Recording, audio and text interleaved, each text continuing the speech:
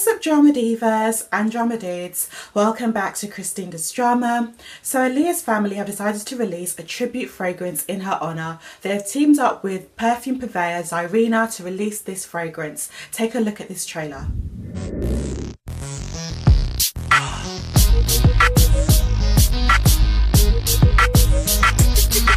Aaliyah, the new fragrance from Xyrena, exclusively at Xyrena.com. Perfume purveyor Xyrena announced that they have collaborated with Diane and Rashad Haughton, Aaliyah's mother and brother, to make an official scent in memory of the late singer. According to Xyrena's website, the unisex fragrance leans masculine, a nod to Aaliyah's favoured men's scents that fall in line with her sexy tomboy image. The formula is a hue of black, Aaliyah's favourite colour.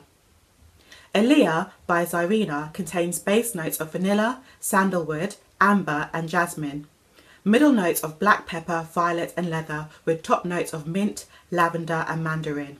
Aaliyah by Xyrena costs $64, with 5% of sales going to the Aaliyah Memorial Fund. Xyrena will start shipping the fragrance out sometime in October. I am so excited. I'm such a big fan of Aaliyah and I'm so excited they've done a fragrance. Something different. I wasn't expecting them to do anything like this.